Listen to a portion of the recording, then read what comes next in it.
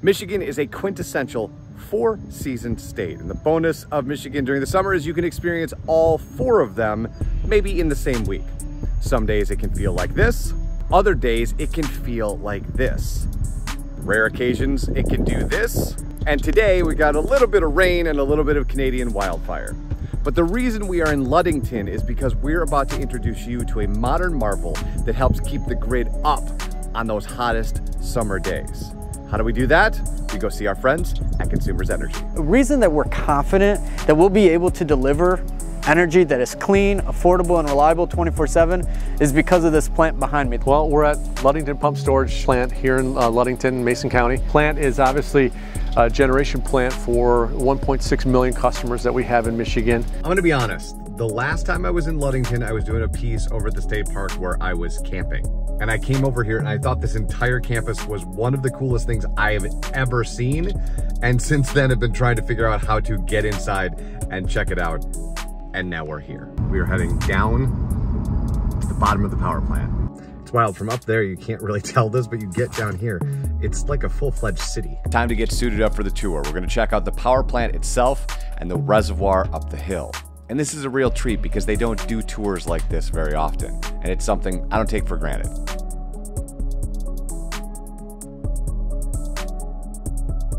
But what does the Ludington Pumped Storage Plant even do? Well, you know, in its simplistic form is we're just moving water to spin a turbine and generate electricity. And, you know, obviously that concept has been around for, you know, hundreds of years, moving water, spinning wheel wells, all that kind of stuff. But we found a way to really hone in on what a great generation facility was here in Mason County. The neat thing about it really was its vision. When you generate here moving water, it's clean energy, it's reliable energy, and it actually has a large capacity for serving a lot of Michigan. First, I want to give you some scale.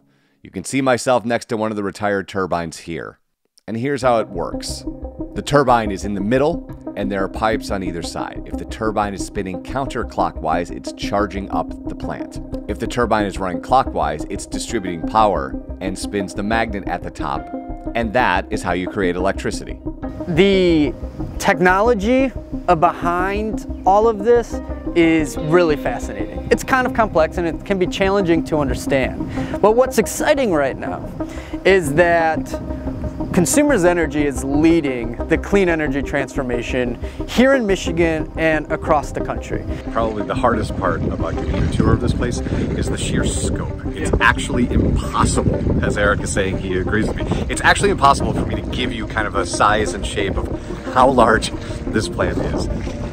This is incredible. The thing I love about visiting all of these sites is the connection to the nature around it. The Ludington Pump Storage Plant has disc golf, camping, park, the two overlooks you saw, and a ton of nature to enjoy around the plant.